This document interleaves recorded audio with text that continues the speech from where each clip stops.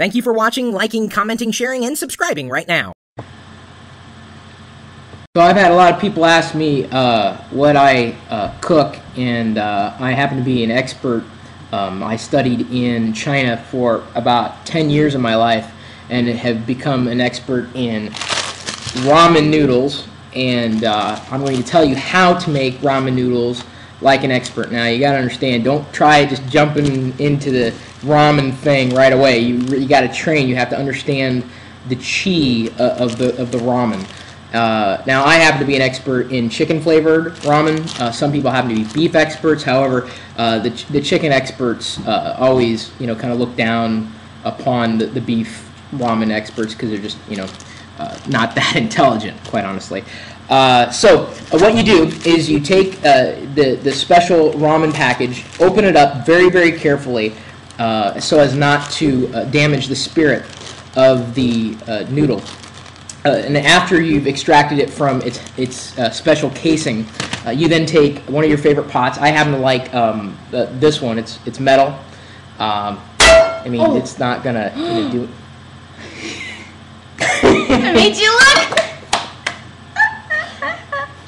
The metal one's not going to do anything except for it's good for damaging husbands' egos. So once you've done that, put water into the metal pot. And then place the top ramen, not the packaging, but the actual noodles themselves, into the water. Wait till it comes to a boil. Now I happen to like my ramen al dente, which means I take the water and drain it off before the noodles have had a full chance to soften. I take the magic packet, which God has placed into the ramen package. Now magic packets will vary from ramen vendor to ramen vendor, so your mileage may vary in terms of flavor. Now, I don't know. They don't. I think the thing is they take an actual chicken and they grind it up into such a fine powder that they're able to get it inside the packet. That is actually in the packet is a full chicken. It's been dehydrated and can be reconstituted so long as you've placed it in the water with the bucket or pan, if you will. So then once that's completed. She's trying to say you're supposed to add other crap into the ramens, but you actually ruined the flavor of the ramen by adding any additional ingredients. You must have green onion.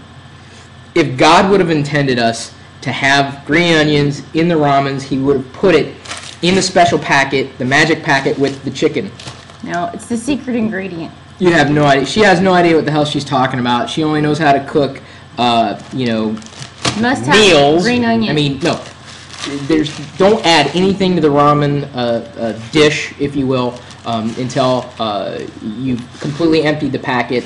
And even after that point, adding anything like a green onion will actually cause you to break out in hives. It will. Wrong.